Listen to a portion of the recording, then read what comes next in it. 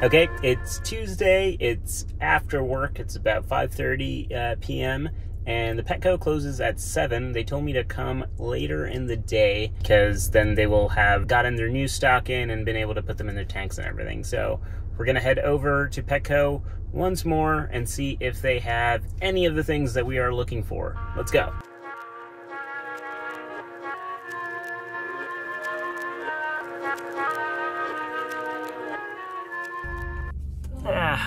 Well, note to self, do not go to Petco in the future without calling ahead to make sure they actually got their stock shipment. Because unfortunately, they did not get their shipment today, and they said they're probably not getting it tomorrow either, and they're not sure when they'll get it. So, no new fish again. I will call ahead next time and see if they have it. And hopefully, at some point, there will be new Corys, new Autocinklus, maybe some new mono shrimp.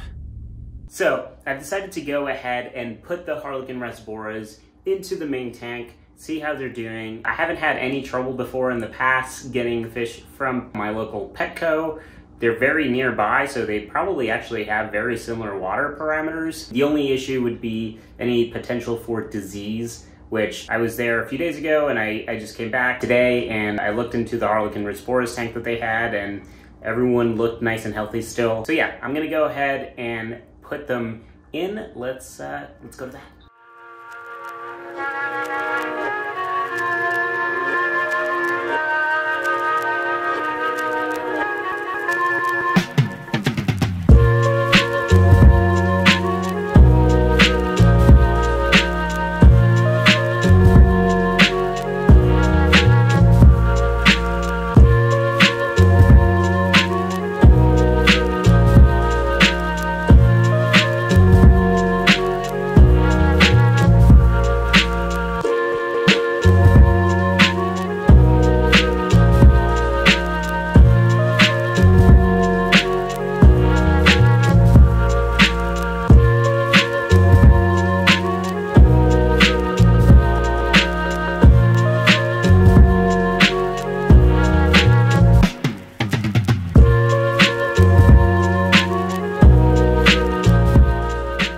They look to be swimming around and enjoying their time a little bit in a normal tank and hanging out with the neon tetras. So yeah, it's really exciting to have new fish in my tank after like months of not having any new fish in the tank. Already started to get their color back after only being in here for like 10 minutes maybe.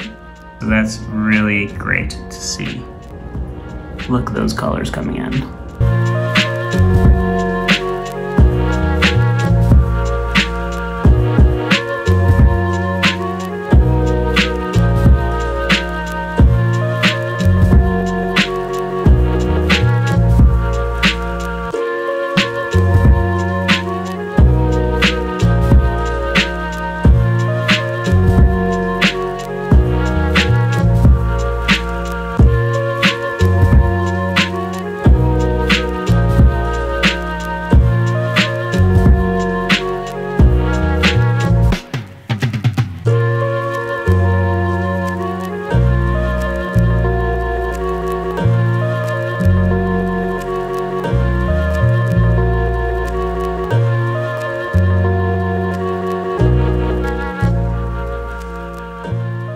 Still seeing quite a bit of browning happening here on this flame moss from the issue that we had with the tank that I explained in the last video.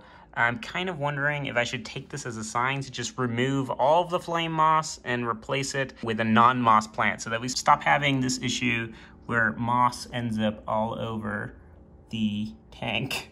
By the way, I'm aware that there's a giant thing of hairy algae here. I've actually left it because the shrimp seem to enjoy it, and I'm gonna get some autos and see if they eat it. I'm probably gonna remove it eventually, especially if I end up removing the flame moss. But right now, it's really unsightly. Basically, I'm treating it as free food, and it doesn't seem to be spreading anywhere. Hey, Julian from the future here, editing this video. I have some sad news to relay. Unfortunately, quite a few of the Harlequin Rasboras that were in the tank didn't make it.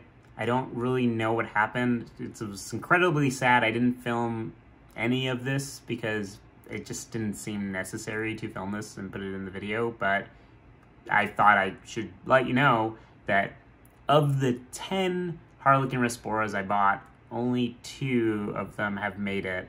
It's been over 2 weeks, I think, now since all of this footage was filmed, and those 2 are still doing fine. They're eating well, they seem to be doing okay.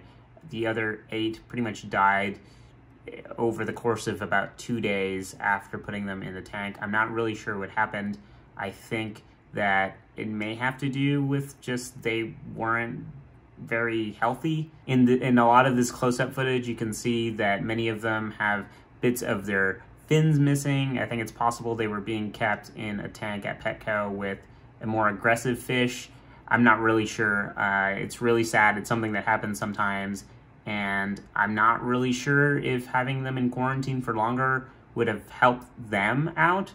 They haven't affected any of my other fish, so I don't think it was a disease. If it was a disease, then it was one that doesn't affect neon tetras or cories or any of my other livestock, so that is a plus. But Harlequin Rasboras are schooling fish, so having just 2 is not great.